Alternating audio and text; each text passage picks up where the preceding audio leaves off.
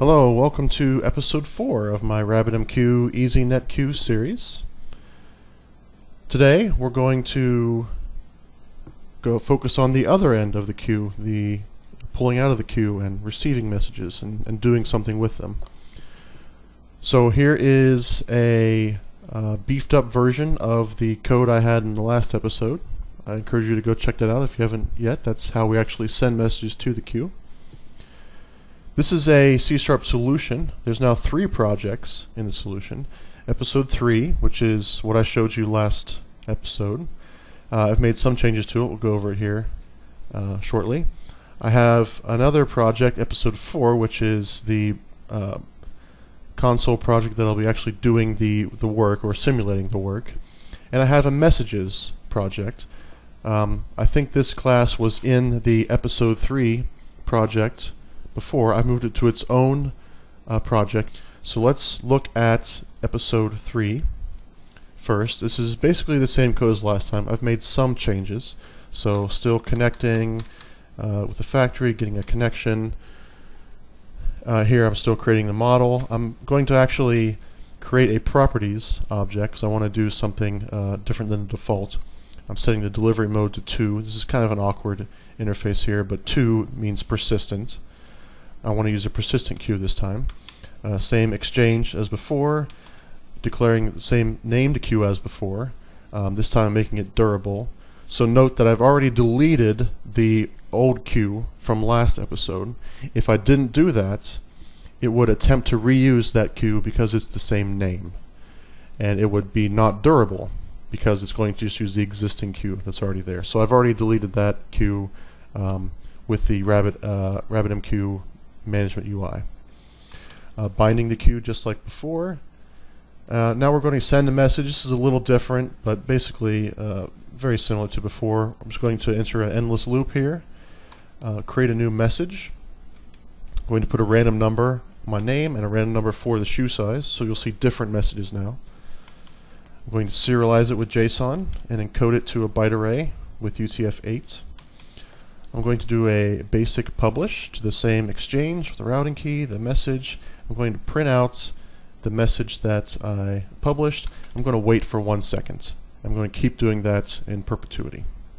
So very similar to before. The my message is in its own project. It's just name and shoe size. I think I had some other field in there, but I've removed it just to simplify things a little bit. And now if I run this now, it's going to start putting messages into the queue. So we'll just let it publish a few here. You can see it's just random numbers. I'll just break that. If we go over to the RabbitMq management UI, you'll see that, okay, we got 6 messages that are ready in the queue. And it's going to stay at that plateau. If I go to the queues, we'll see it's there. And I always saw that last time, but we'll get the message out and requeue it. But you'll see that it's just the payload we expect, name and shoe size. Alright, so let's go to our new console program. We're going to connect the same ways we did before, but now we have to actually write a consumer to get those messages. So let's create a connection with our factory, create connection. Same thing as before. We'll create a channel with create model, same thing as before. And now what we can do in this, and it's probably a good idea to do this in general, is to declare that queue again. Now you may ask, why would I want to do that?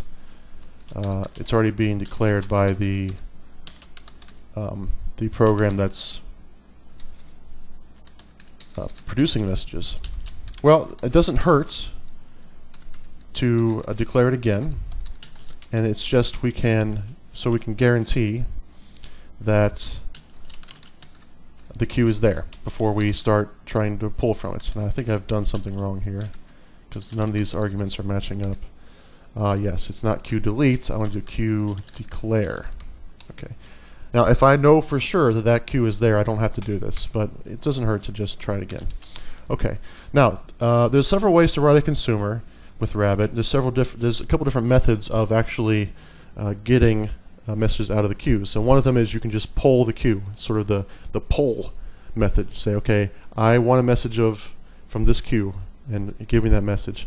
The other way is we can actually set up a listener. We can subscribe to a queue and say, okay, push out messages to me and I will handle them. And Rabbit will handle, pushing out messages to the consumers. It'll try to do so in a fair manner. So we'll do that second way. I think that's a little better way of doing it, just subscribing.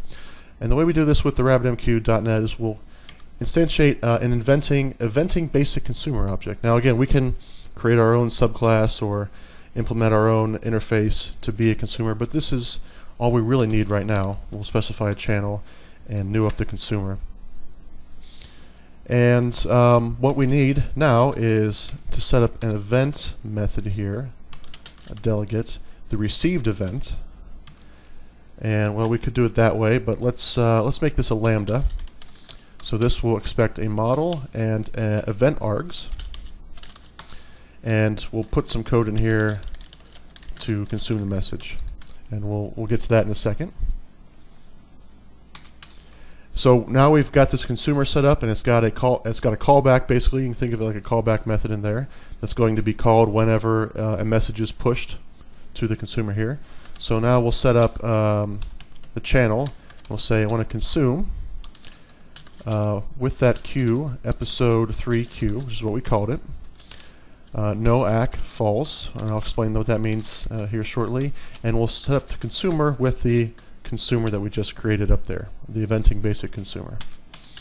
Now let's set up some messages here. Now waiting for messages, just a little something for the console, and we'll do a read line just to make sure the program doesn't terminate prematurely. Okay, and that's all we need to do. So now with the received method, we just put the code in there to actually get the message and do something with it. So first thing we can do is we can just say, let's get the body of the message. And the EA argument has some properties, but one of them is the body, which is that byte array. The same one we passed in, we can actually get back out. Okay, now we can simulate here some sort of work that we're doing. So we'll sleep for, say, 3 seconds. Maybe this is a very slow work.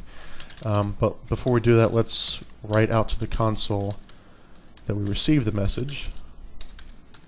Receive message, and we have to get that back to a string. So the way we do that is we can just UTF-8 get string and pass in that byte array to the body there.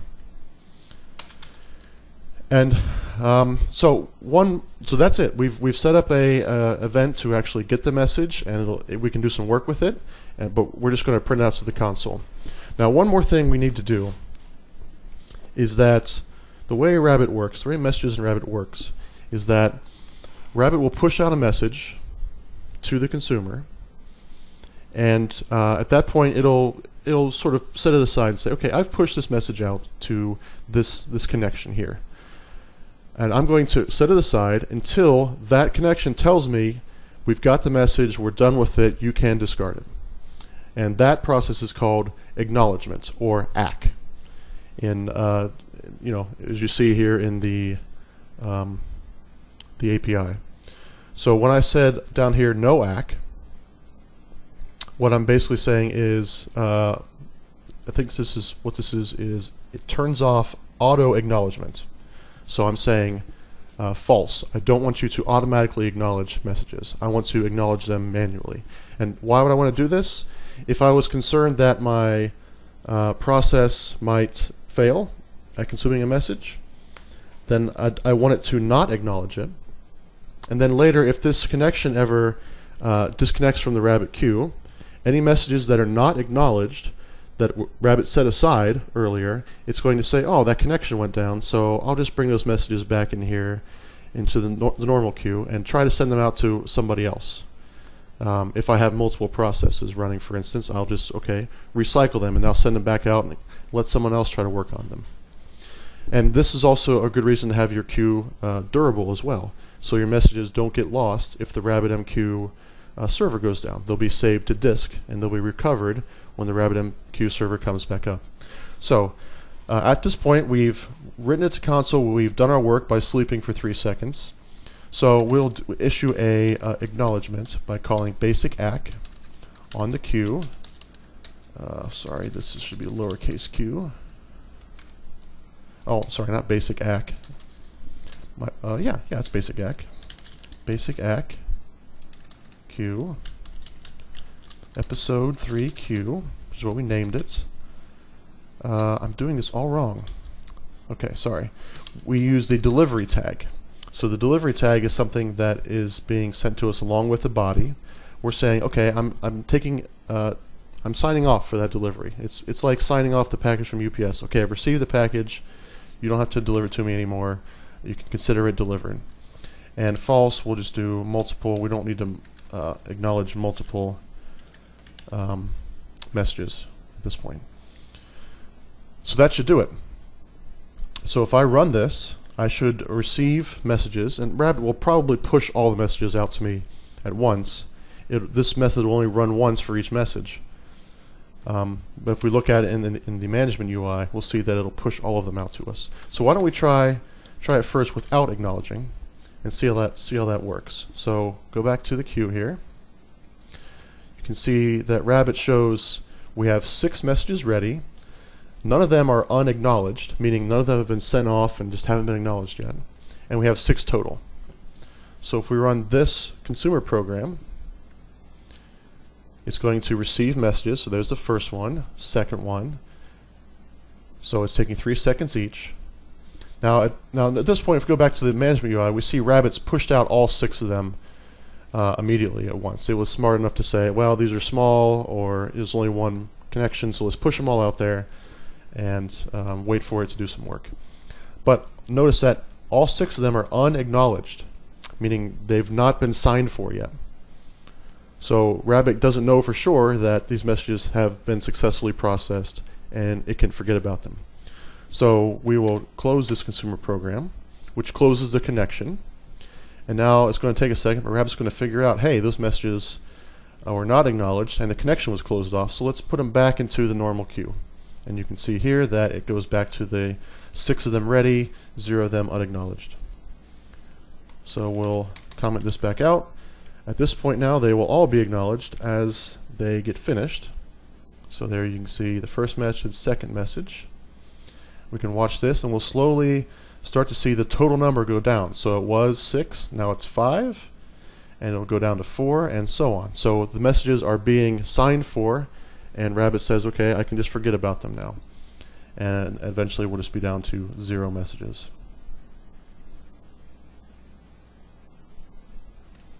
So that's it. That's the very basic consumer program. Obviously, you want to do more than just write to the console and thread.sleep. You want to do your actual work here, write to a database, send emails, do some computation-heavy process, and so on. But that's where you put the code, is right there in that received event. So that's it for the very basics of Rabbit. Please join me next time, and we'll maybe start to get into some EasyNetQ and see why it's maybe a little bit better approach to using Rabbit, a little bit less intimidating than this API, less knobs to fiddle with, and so on. And thank you for watching.